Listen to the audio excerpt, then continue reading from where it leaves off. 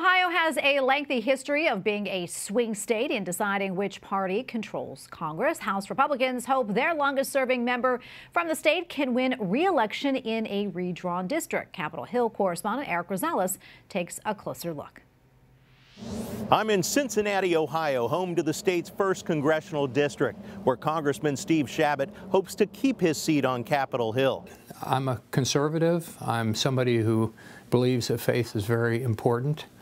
I believe in values and the principles that I was raised with. Congressman Steve Chabot tells me his Catholic faith guides his public service. He's been a leader in the pro-life movement on Capitol Hill for many years. I was the principal sponsor of probably the most significant pro-life legislation since Roe v. Wade, and that's the ban on partial birth abortion, which of course is a late-term abortion. Even some Democrats agreed with us and voted with us on that.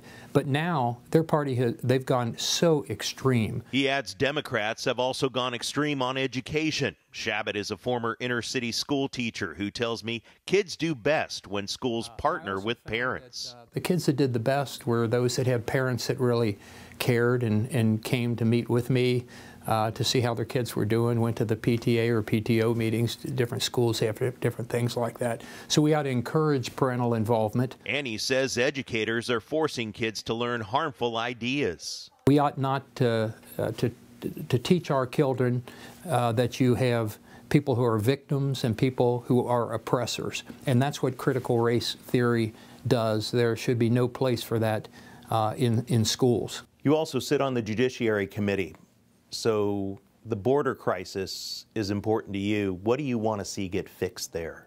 The wall was going up. I wish we didn't need one, but we do. Unfortunately, we've paid for that, the taxpayers, and it's sitting rusting out there now. And we've paid the contractors already, but the wall's not going up. And we have people coming in at unprecedented levels. Congressman Chabot also tells me he has a proven record. They know where I'm at. They know where I'm at on the issues. I'm a conservative.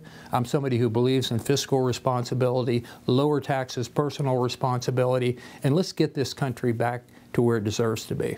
Congressman Chabot's redrawn district now includes all of Cincinnati, and his race is rated a toss-up by national pollsters. It's important to note that I reached out to Congressman Chabot's opponent, Democrat Greg Landsman. However, my emails did not receive a response. Near Cincinnati, Ohio, Erik Rosales, EWTN News Nightly.